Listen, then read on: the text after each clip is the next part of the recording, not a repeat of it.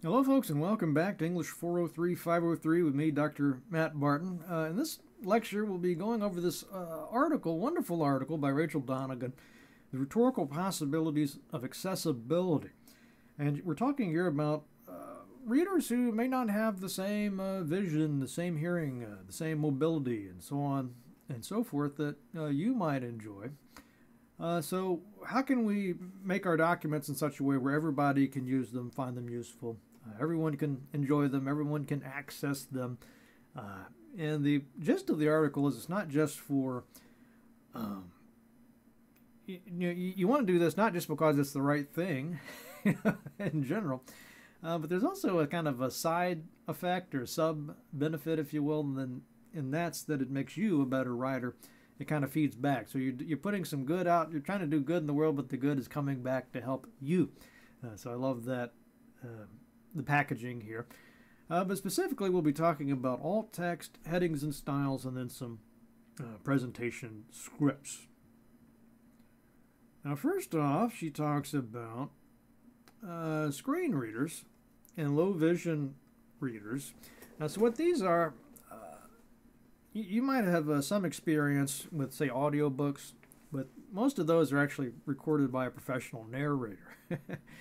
So that's not really what we're talking about here. We're talking about software that digitally, synthetically, automatically, whatever word you want to use there, tries to read prose, tries to figure out what's on the page and read it. And you might have heard some of these. Some are better than others, but the technology has come a long ways.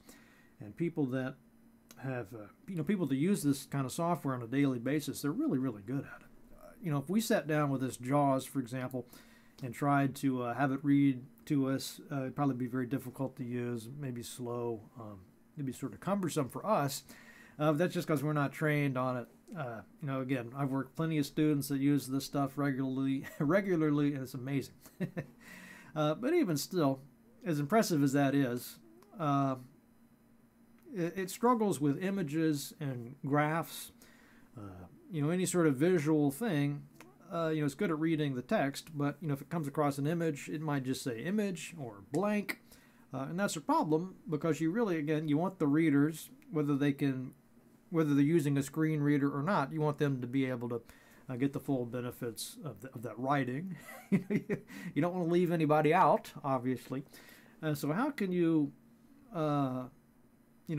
address this situation? How can you make it so that if you want to use a photo, you're not leaving people out, or you're not, removing part of the message from people that are using a screen reader or the low vision readers.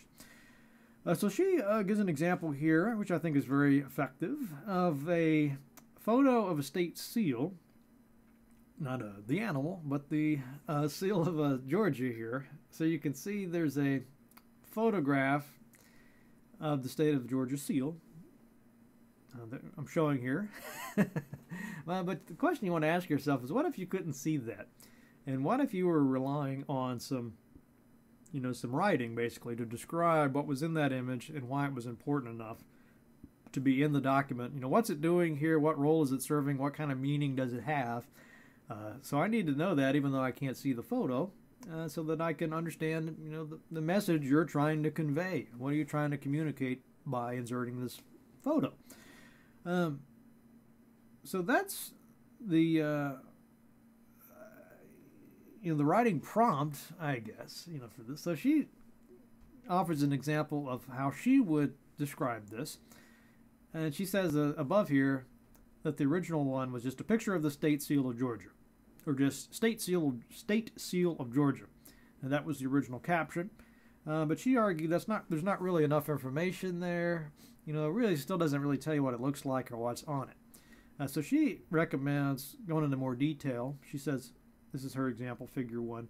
A picture of the seal of the state of Georgia, dated 1776, engraved into stone. The description on the seal has 3 columns labeled wisdom, justice, and moderation, with a semicircle labeled Constitution connecting the 3. Photo by Gary Lee Todd. So there's our Creative Commons licensing information from a previous lesson. All right, so that even if you couldn't see that image, if you read that, or you were read by the screen reader all that detail, you would get a pretty good idea. Okay, now I can, now I get it, why that image is in there, or at least I know what what people are seeing. So that is the goal here, and she's got some tips I want to cover before we do the exercise. So the first tip is of course, you want to be thinking about the context of this photo. Maybe the whole essay is about state seals, and you've already somewhere in the paragraph above this described all this information about the columns and the words on it. So you don't have to rehash that. There's no need to repeat it in the caption. You've already talked about it in the main part of the text. So there, maybe it would be sufficient just to say a photo of the state seal of Georgia engraved in stone. You wouldn't need to repeat all that other information because it was already in the paragraph.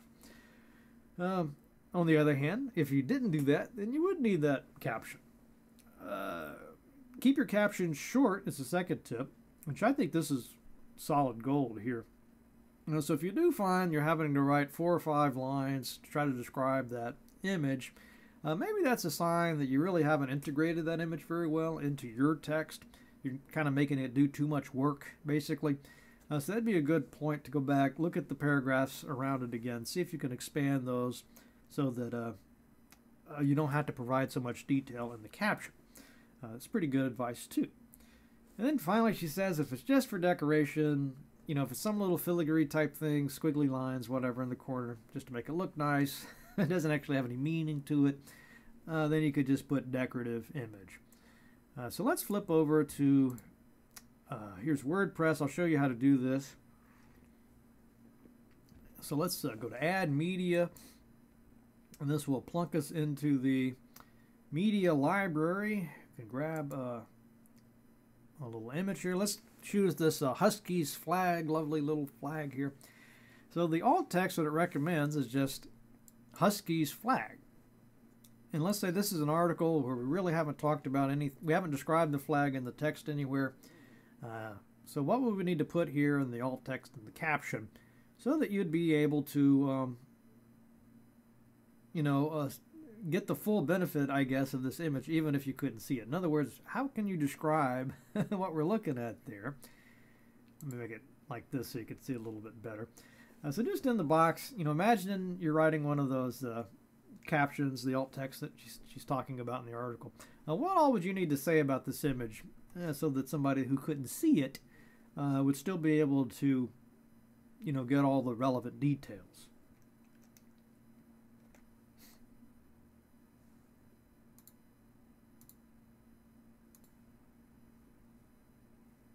All right, so back to this. Now she's talking about headings and styles. These are things I love to do. She's really right that if you think about a document as just sort of one giant thing with no subsections, you tend to make something really kind of rough and hard to read. It lacks coherence. Basically, it's kind of rough draft writing. It's a lot better if you could think about your document as having different sections to it and a logical progression of ideas from topic to topic, as you're going along. And one of the best ways to do that is just to use these headings and styles that she's talking about here. Now she says it's it's really useful again for people using screen readers because they don't want to have to read the whole document every time, that they just want to get to one little section. I mean, imagine how annoying that would be. If every time you're like, oh, turn to page 12, and you got to actually read through 12 pages to get to page 12 instead of just skipping to it. It's basically the problem we're trying to solve here. So instead of just the one big, mass of text, you're trying to think about how to make it into smaller sections using headings and styles. So let's take a look at her tips on this, and I'll again show you how to do it in WordPress. So she says, don't do it until the end. That makes a lot of sense. Remember, especially the first draft, I mean, you really don't even know what you're going to say yet most of the time. You're just kind of thinking as you're writing, trying to get it down on paper, and then you want to take that, revise, edit, and then at that point you starts to make sense about how you want to section this stuff off, how you want the whole big picture document to flow. Now she says that you should wait till the end every time. I don't know. I kind of go back and forth. I think it's useful to have a little bit of a plan at the beginning too, but your mileage may vary, right? Just try it out, see what works for you. 2, keep your fonts and emphasis simple. Update heading to match current selection. Right, so actually I had a whole summer job doing this one time. I'll tell you that story some other time. A lot of people don't realize this. If you use these headers and the styles, basically, it doesn't really matter what it looks like as you're drafting it, because at any point you could change it and then it'll automatically go through and change all of the headings in one fell swoop. And that's how those themes work, if you ever played around with those in Microsoft Word. So it's very useful and it saves you a lot of time. So basically what you don't want to do is, say this was section 1 here. You wouldn't want to go in manually and like say, okay, I want that bold, I want to make the font bigger, make it italics, make it red, and do it that way. That's the inefficient way to do it, because now you got to do that every time you want to make a section. It's far better to use this styles tool up here. See the little caret in the corner? It says paragraph. You can open that up and just put heading 1, and now you got your official heading there. You can say introduce the topic, blah blah blah, and then when you're ready for your first section, you just come up here again to heading 1, or if you wanted to maybe have this in subsections. I mean, I wouldn't get too complicated with it, folks. It's not very good to go beyond like a couple of levels here, generally speaking. But so let's just stick with the heading 1, blogging for fun and profit. Let's say we had that, and then maybe another section there somewhere called blogging for educational purposes. You get the idea, right? So again, the benefit of this, even if you don't really like the way that looks, it's relatively easy to change them all. Again, one fell swoop. Give me 1 second here and I'll show you that.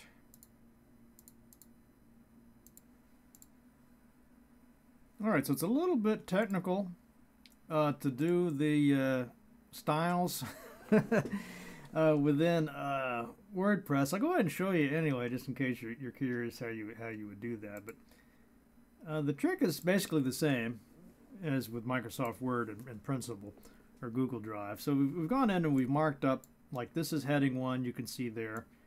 This is heading 1. So let's say we wanted to make all of our heading 1s italics. So the way that I would do that is to go over here to Appearance and do Custom CSS. Now, of course, I could just switch to a whole different theme and it would do this automatically. But let's just say I wanted to do it manually. I open up this CSS, which is called a cascading style sheet.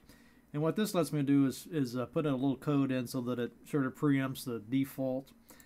So I go H1 is the heading 1 tag for CSS. Then you can change everything from color to style, whatever you could think of to change, you could do that here. I just put font style italic. You can see the formatting here. Again, I'm not going to go into detail here. Just showing you how it works in principle. But save that. And you can see what it'll do now. All of my headings are now italics. So instead of having to go in manually, make each one of those things italics, I just do it once on the style sheet, and it does it for everything. So that's the principle. So let me go back really quickly to the post I was working on. And then in Microsoft Word, it's, again, even easier. I'll bring up Word so you can look at that. It's the same principle in Google Docs as well. Let me just show you the window I'm working with. Let's try that one more time. All right, get you over here. Make it bigger. Okay. Hopefully you can see this. So same principle. We've got introduction, body. Let's say these were the sections we wanted. We highlight it. And up here under styles, you can see there's heading 1. Let's make this a heading 2 just so you can sort of get an idea for this. What this looks like. Make that one body 3. Let's just make those all heading number 2. So we've got a heading number 1 there, and these are heading number 2. Okay, so what we can do in Word is right click on there where it says heading, and you see we can modify it. So there's a couple different ways to work here. Let's just say you didn't want it blue, you wanted it to be green. Okay, maybe you want it to be a little bit bigger than that. Let's go ahead and bounce it up. Let's say you want to make it bold. Okay, we're really going all out. Let's go ahead and make a couple of those just so you can really see that, what is going to happen.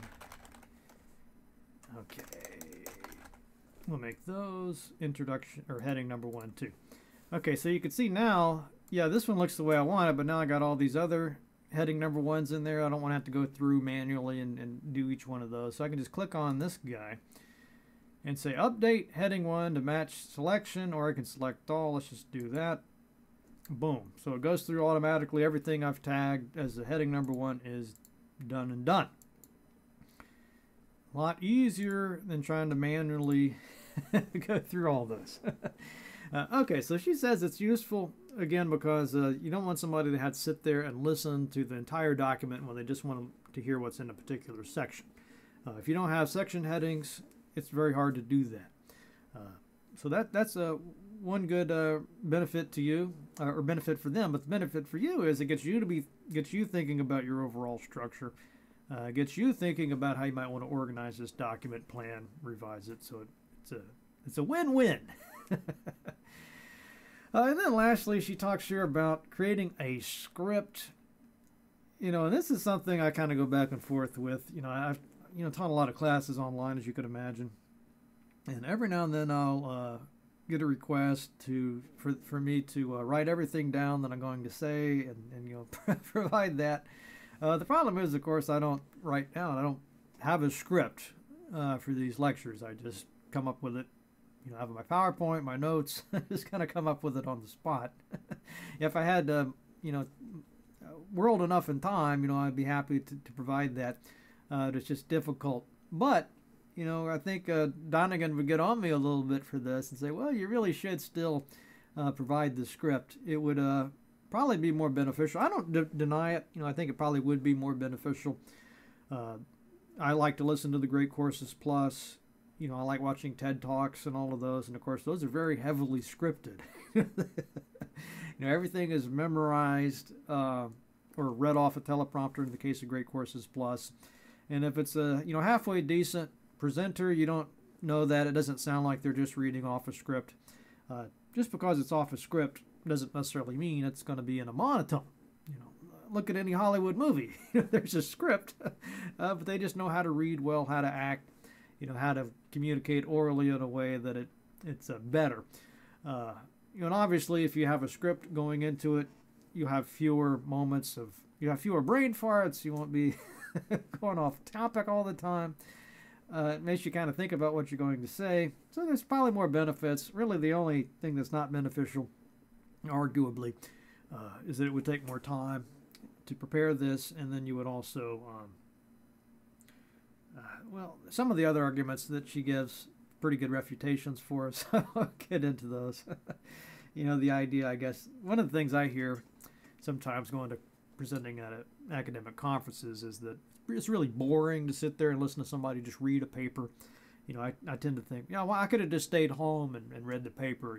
Why am I here? I'd rather read a paper myself than hear it read to me, especially this sort of dense academic prose. So there is, some arguments people make along those lines. But I think she's probably right. One of my best professors in PhD school, he always recommended that you write a script. But he did specify that the script that you have for reading out loud to an audience should not be your paper. He's quite adamant about this. The paper, something that you're meant to sit down and read carefully, that could be a lot more complicated and very dense and very long. But if you're meant to be just listening to this and taking it in orally, you should simplify your structures and not try to cram so much in, and not try to read so quickly. There's an art basically to writing a good script for any kind of presentation. She gives a few tips on this. The notes section of a PowerPoint. Google Docs has a similar thing. Let me just get that up real quick so you can see what that looks like. Okay. Bounce over to PowerPoint. All right, so here's PowerPoint, and again, it's very similar to Google Slides. But this section here called Notes. I can just open this up, type, whatever it is I want to say there in the notes, and I'm good to go. And if you're the type of person too, that if you get a little bit nervous about a presentation, if you're a little bit nervous about presenting to a group, again, having a good script might be the way to go, because that way you don't have to sit there and try to remember, like, what was I going to say? Oh my God. Even having detailed notes sometimes doesn't quite cut it. So I think she's definitely on to something here. I'm really, maybe just to test it out, maybe I'll do the next lecture. Maybe I'll have a script for that, and you'll see how that goes. But her argument is it's, again, a win-win, better for the listeners, whether or not they can read, or whether they can see it or hear it or not. It's just good. It makes a better finished product because you are having to put more thought into the structure of that. Yeah, there she is at the end. I know some people feel a bit guilty or discouraged when they learn about accessibility for the first time. I certainly put myself in that camp. You just take so much for granted. It's not that you, are trying to be a bad person or anything. I mean, obviously not. But you just haven't really thought about this stuff before. I like the way she quotes Maya Angelou here. So don't, beat yourself up about it. Just think, okay, I did then what I knew how to do. Now that I know better, I do better. Right? So now that you know about alt text and making these section headings and writing scripts, this will be a win-win. I don't want to emphasize the win for you too much here because, we do want to keep in mind the more ethical dimensions of this. But it isn't just a one-way path here, I think, is the message. Yeah, this stuff will make your writing even more powerful. Okay, so I'm out of time here, so we'll stop it. But again, if you have questions, comments, some experience with these things, I'd love to hear them. But I'll stop it here and see you next time.